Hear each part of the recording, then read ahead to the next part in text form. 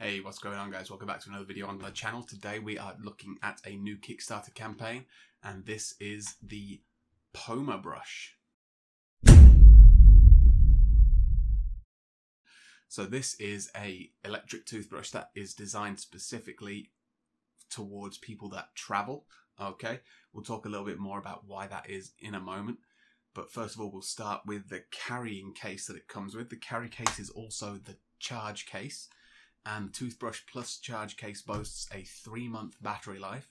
Okay, so that's with using it twice a day, of course. The carry case has 3 LED indicators on the bottom, which show you the charge level of the case and of the toothbrush. You got the 2 gold pins there to charge the actual toothbrush itself. And it's just got obviously a cutout for the toothbrush to sit in. Snaps closed. Has Poma Brush embossed on the top. And I'll just show you with the toothbrush inside. So here it is. You can see the LED lights have lit up to say that it's fully charged, and you can see from the way I'm holding it that it's magnetically held into the case, so it's not going to go anywhere. I'm not shaking that hard, but just to represent. It's quite a nice robust case. It's got a good bit of heft. I wouldn't worry too much about it falling over or falling to the floor, should I say. I'm sure it would survive. And then you've got your USB-C cable to charge, USB-C port to charge, and you also got a USB-C cable in the box. The brush is a very simple 1-button on and off. No fancy features. You can hear it working there.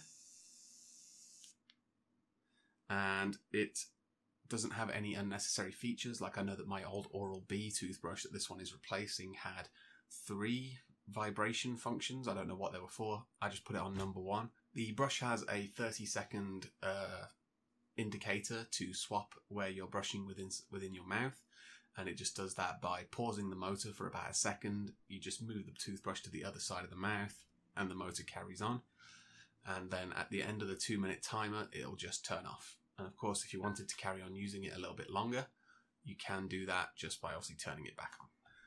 The brush is a predominantly silicone design, okay, so that's also to do with the, not just the aesthetic, but also the travel nature of this toothbrush, in that it obviously is made of silicone, which is naturally antibacterial. You can sort of see the button there, just a slight depression in the brush. And then you've got quite a different brush attachment head, so you couldn't really use this with other toothbrush heads as far as I know. I certainly haven't tried anyway. And then the toothbrush itself, the toothbrush head itself, is also silicone. You've got these thicker brush heads on the outside, which are supposed to be good for massaging the gums, and then you've got some thinner silicone brush heads in the middle for actually cleaning your teeth. I've been using this brush for just over a week now, and to be honest, I am quite enjoying it. It is the first time I've used a silicone brush head brush, but I've got no real complaints. It's great for cleaning your tongue, you know, because it's soft, and it's good that it is good for that because it doesn't have any tongue cleaning bristles on the back like some manual toothbrushes do. So it's good that it's good for that. You definitely can't put as much power and effort and scrub as a standard nylon toothbrush head, but considering it's my first use of a silicone brush head, I am actually quite impressed. I also paid for an extra that came with this brush called the magnet. It was basically just a magnetic plate, which I'll put a picture in the footage here of it in action. It's already hung up in my bathroom, and I can't be asked to take you into the bathroom to film, so I'll just put a picture up. So it's just a magnetic plate that holds onto the wall. So you'll see that in the picture anyway. It's one thing that they did announce throughout the campaign. This toothbrush was always designed to come with the silicone brush head. And throughout the campaign, with stretch goals, they did actually confirm they were working on a nylon brush head. It still had the thick bristles on the outside for massaging the gums in silicone, but the internal bristles were a standard nylon. And I thought, great, I'll probably buy those when the survey comes out and you finalize your order. I'll probably just add one to the order to try it out, right? A bit later on in the campaign, they said, look, we another stretch goal. We've reached a certain value of the Kickstarter campaign. So everyone that orders a Poma Brush is going to get a nylon brush head as standard for free. was like, great, don't need to worry about buying one. Depending on whether I like the nylon or the silicone, I can then go onto the Poma Brush website and buy more when I need them. Speaking of buying more, really quickly, these toothbrushes are also designed to last for about 3 months, especially the silicone one.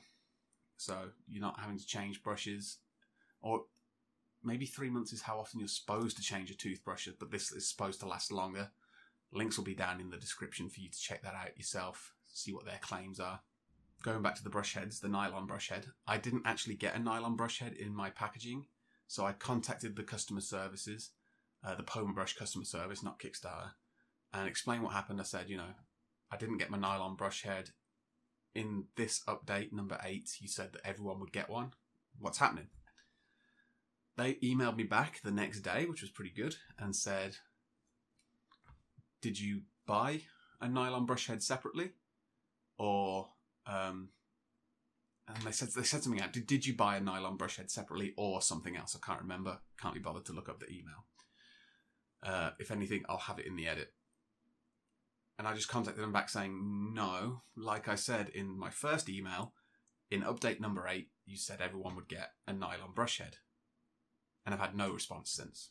So I also sent them a picture of the packaging because apparently at some point in its journey, my package was opened up because it failed an X-ray. So they looked at it a bit closer. So maybe the brush head fell out. I don't know. We'll wait and see when I finally chase Poma Brush up for an answer. But anyway, so in conclusion, the actual brush head, what do I think? The actual brush, I like it. I think it's good.